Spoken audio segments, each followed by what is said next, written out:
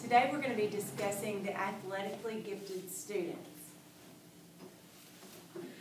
This is a video of a 1-year-old displaying his advanced motor skills.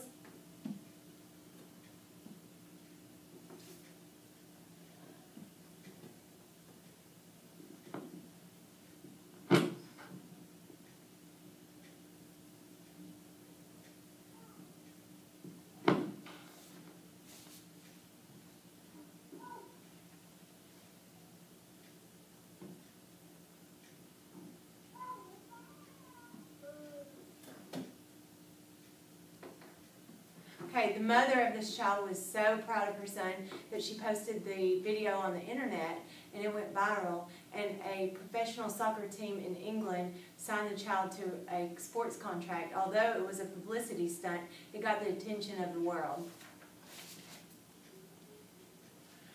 There are some cognitive and affective characteristics of athletically gifted students.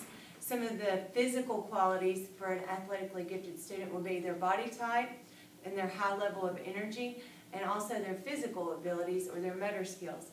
Their talent or skill would be their ability to mesh with a team or their ability to perform a specific sports skill. Their mentality would be their intelligence level, their work ethic and their intensity, their curiosity, and also their ability to handle pressure. There is an ultimate combination when we look at athletically gifted students that we're looking for, and that is an individual with their physical ability, a high skill level, intelligence, and mental toughness. These types of people perform at such high levels that they might be Olympic champions or win a trophy in the NFL, the NBA, or maybe even the green jacket at the Masters. Effects of culture and environment on these particular athletes. Gifted athletes often are at a competitive level with athletes typically older than them. But for age cutoff policies, they compete with less superior athletes. An example of this is in the 2012 London Olympics. Simone Biles was physically prepared and ready to compete. However, she didn't meet the age cutoff. She needed to be 16 and was not yet. Acceptance. Athletes, especially those that are gifted, are very well accepted in our society. We see that quite often, especially with those who are talented in your professional sports, and even at the college level as well. Along with that acceptance, though, comes a great deal of pressure. When they are able to achieve great things, then more greatness is typically expected of these athletes. And therefore, they have to have a lot of perseverance to keep making those great gains.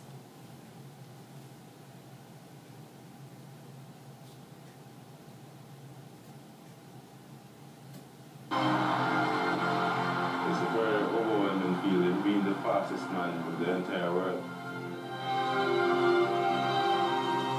Faster than any other human being before him.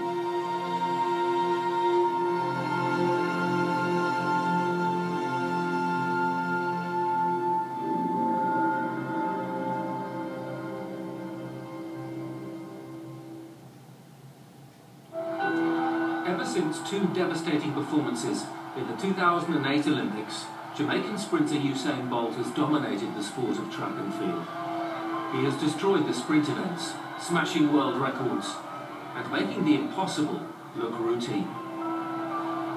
Usain Bolt has pretty much rewritten everything that we thought we knew about world-class sprinting. And what he's shown us in terms of what is possible, I think is revolutionized the sport. It's almost as if everybody else before him didn't really exist. He's by far the most naturally gifted athlete that I've ever seen. Tall, powerful and graceful, the world's fastest man over both 100 and 200 metres wants only one more thing. My main goal is to become a legend. And if I want to be a legend, I'll keep winning year after year, so that motivates me to keep going. And while he keeps on winning, his impact on the sport is immeasurable.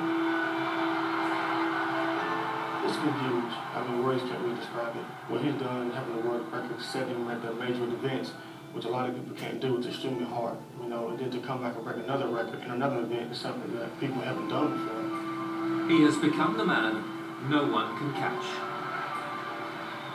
I know what it takes to stay on top, and that's the aim. I told you guys I want to be a legend, and I can't be complacent if I want to be a legend, so I got to keep working hard and keep focused.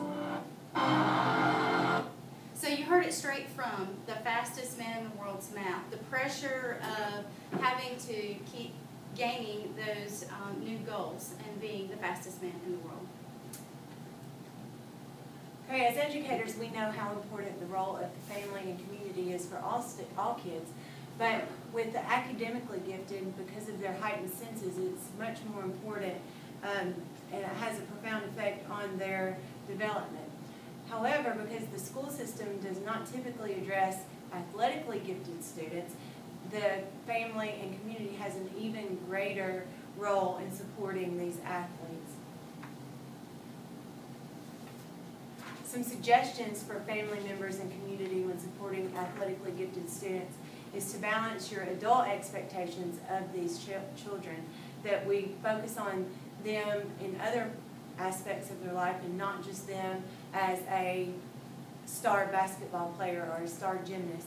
And in the 2016 Olympics, there's a story of an athlete, a swimmer named Maya Dorado, who from an early age has been supported by her family to do much more than just be a swimmer.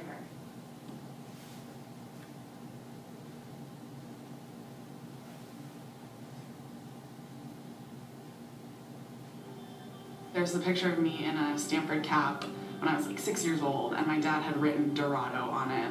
That's like outrageous for a 6-year-old to be thinking like, I'm gonna swim for Stanford one day. But not for Maya, who was always in search of a greater challenge. She was 13 when she went to high school, 15 when she got a perfect math score on the SAT, and just 17 when she entered Stanford. Maya Dorado is going to be a first-time Olympian. It's just like the purest expression of joy and relief that I think I've ever had. And with a high-powered job awaiting her in Atlanta, Dorado is prepared to make Rio her first and last Olympic Games. It was nice to have the hard stopping point, knowing do everything as best you can, see how good you can be, and then try something new. That made me more excited to go into this Olympic year, and it's clearly been working.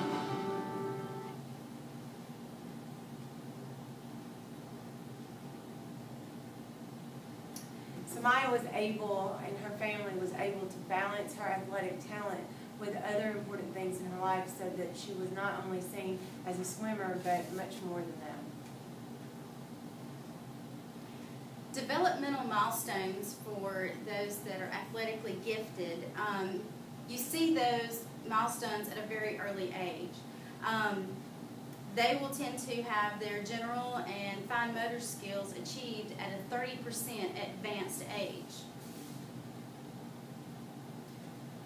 This particular chart shows you the general motor skills of a normal age child and when these same abilities take place for those children that appear to be gifted. Now these type of skills are only going to be seen, or going to first be seen, by parents, family members, and friends of the family. And in particular, this one right here that's highlighted skips with alternating feet. A kindergarten teacher here locally who has had 30 years under her belt as a kindergarten teacher has seen the correlation that when a child can skip with 2 feet, they are ready to read. This second one, it talks about the fine motor skills, and it demonstrates the same thing that we saw with the gross motor skills, that those that are categorized as gifted do at 30% advanced age. So those children that we see these skills taking place at that 30% advanced age, and you're athletically gifted, are those kinesthetic type learners. They are going to be the ones in the classroom who are going to need to move. That's because that's where they show their skills. They show their skills outdoors, out on the field, out on the court somewhere. They tend to have very good physical memory. They learn quickly and permanently what they do as they are learning it. They will often be your athletes. They'll be dancing and other physical activities. They are generally very well coordinated and have an excellent sense of their body and the space and the body timing. They have great hand-eye coordination, and they typically have quick reaction. There are some similarities and differences from athletically gifted students to the general population. Most kids enjoy praise. They are encouraged by all their successful experiences. It makes them continue putting forth effort. They need acceptance from their peers as well as the adults in their life, and positive relations are very important. However, the differences here is athletically gifted students excel at motor skills. You can see the difference with them in their precision in their movements. They are challenged by difficult athletic activities, and a lot of times prefer to participate in athletic activities with kids that are older than them because their skills are so advanced. And they have high expectations for themselves. A lot of them are perfectionists. So how do these type of gifted children become stereotyped? Often children are identified by one physical ability. However, research cautions against a unidimensional approach. Abbott and Collins, in a 2004 study, denoted the importance of physiological skills in talent identification and development. They stated that athletes should not be excluded or identified based solely on one attribute, such as height. They also maintained that other factors like speed and agility may compensate for a particular weakness. One example of this would be Spud Webb, and this is a short video clip to show you what he was able to achieve even without the particular height that his sport usually calls for.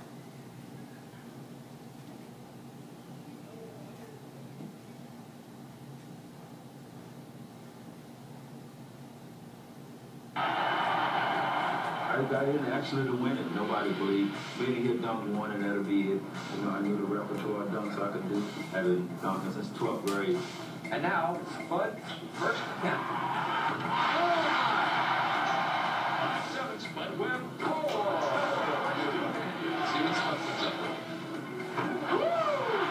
The clear crowd favorite Webb took everyone by surprise, including his teammate and defending champion Dominique Wilkins. Spud told me he never had anything prepared, didn't practice for it. So therefore we maybe thought that his normal assortment would be good enough to get through. Take that, little guy. Everybody needs to jump. 360 for Spud Webb. 360 win, keep going, pump, backwards. I like Spud. Where that come from? Oh, damn, I gotta go out with something more nasty than that. And with a slam dunk title on the line, Spud saved his best for last. Look good, you can jump, I'm leaving.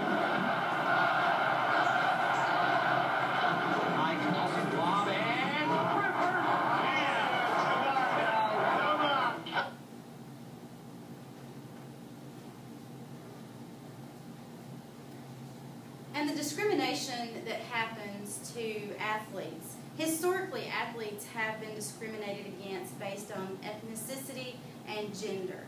One prime example is Jackie Robinson. And how we as educators today need to watch out in discriminating our gifted children is it's not intentional by any means, but we need to be sure we don't overlook those students who have a language barrier, as it may be difficult to identify giftedness in these particular students.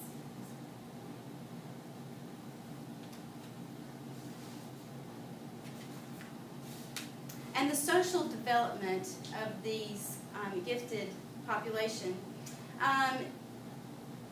When it comes to sports, when we look at the younger group, 7 to 10 years old, they are learning to recognize the differences among themselves and their peers in particular sports, and how to compensate for the sake of the team. At this age group is expressive, they're typically spontaneous and egocentric. In the 10 to 13-year-old range, they are looking for acceptance among their peers. This age group tends to seek out close best friend relationships. They will be very loyal to a friend or a particular friend group. Exclusion also arises in this time frame. 14 to 17-year-old adolescents look for their fit in the world. Where do they fit in the world that they are currently in? They tend to shift self-identity to test the waters of the world that they live in. Inconsistencies will appear in what they say or claim and true actions. 16 to 13-year-olds are establishing their independence. They understand that they are individual, but they still need to contribute to the team's greater good. And emotionally, some of the developmental traits for the athletically gifted students are they have high levels of confidence, not only in themselves, but also from coaches and their parents, giving them encouragement along the way, offering for them not to give up. So they do have high levels of confidence. They're optimists because they look at the next level and this is where I need to go, and they're positive about their capabilities. They have the ability to control their anxiety level, and they are also very resilient, and they can take setbacks in stride. Thank you very much.